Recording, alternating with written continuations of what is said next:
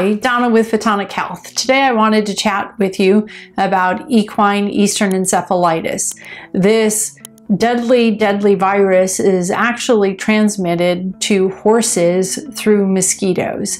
And while it can be prevented in vaccinations, if vaccinations are available in your areas, sometimes it doesn't actually prevent it and your horse will end up with it anyways. Unfortunately, this has a 70 to 90% mortality rate. And when it hits really fast. How do we know? We actually had a horse, we've had two horses that came down with it. And it's pretty alarming actually. So I wanted to give you guys some things to look for.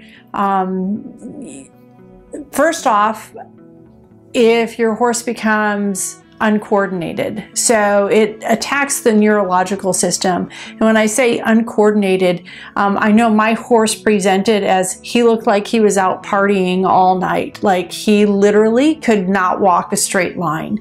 And that was a little bit more advanced. Some of the other symptoms are they lose interest in eating.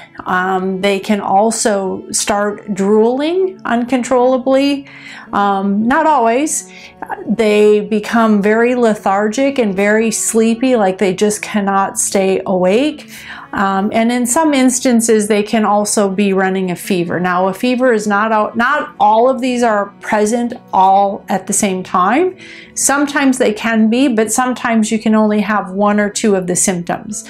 Now, of course, you're going to want to call your veterinarian if you suspect anything, and he's going to come out and he's going to draw blood. And that's about the extent of that. You want to get a confirmed diagnosis if possible. However, what you don't want to do is you don't want to delay any treatment of this, because if it is equine Eastern encephalitis, it will run through your horse's system pretty quickly. If your horse if it attacks the neurological system, it can literally take a horse down and make it so that the horse literally cannot stand up because it is so disoriented.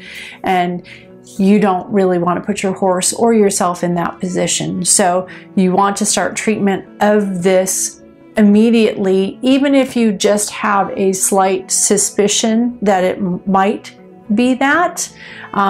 You can go ahead and you can start using red light therapy to illuminate the antiviral points, so you can eradicate the virus from the bloodstream as quickly as possible and minimize the damage so your horse can go on to live a happy, normal, healthy life. So whichever side the hyoid was out, in this case hers seems to be off to the right side, that's where you're going to take and put your pro light on high and put your standard light on low. Now again, if you don't have two lights, you're just going to put your hand on the opposite side. So I always put the low light on first and then put the standard light or high light on the other side second. Put your hands against the horse and look in the same direction that she